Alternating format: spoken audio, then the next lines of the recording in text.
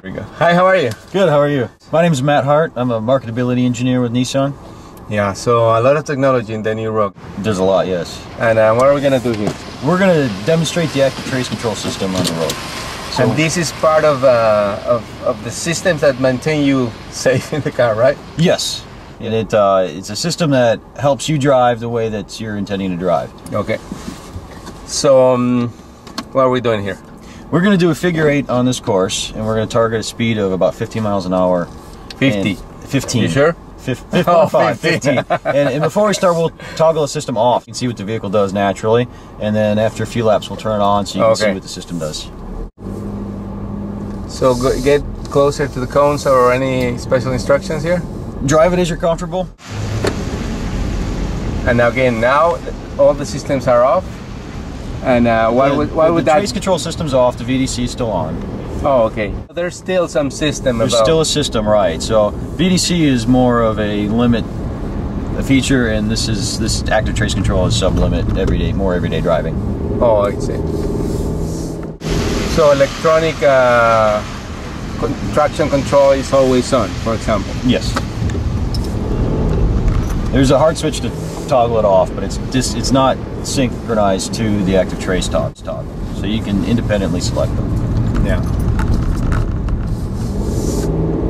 So with the system of the vehicle tends to like move a little bit more, and like the steering gets a little bit loose. Yes. Yeah, it starts to understeer, pushes out a little bit. You have to work to drive the vehicle on the path that you intend. Okay.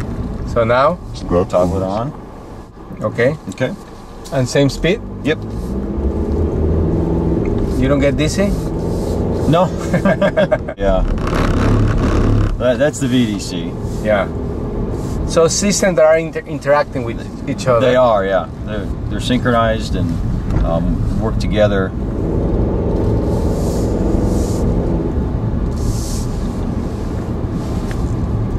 So this system now is looking at your wheel input and looking at the vehicle response. And if the vehicle's not responding to what you're wanting it to do, it's using either the brake or engine to help pull you through that corner on your intended path. And these, to give a brief idea to our audience, I mean, these systems are like thinking of calculating things how often?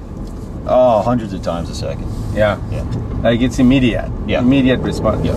And obviously it works at every speed and everything? This system works at speeds above 50 kilometers an hour. Yeah, 35 miles.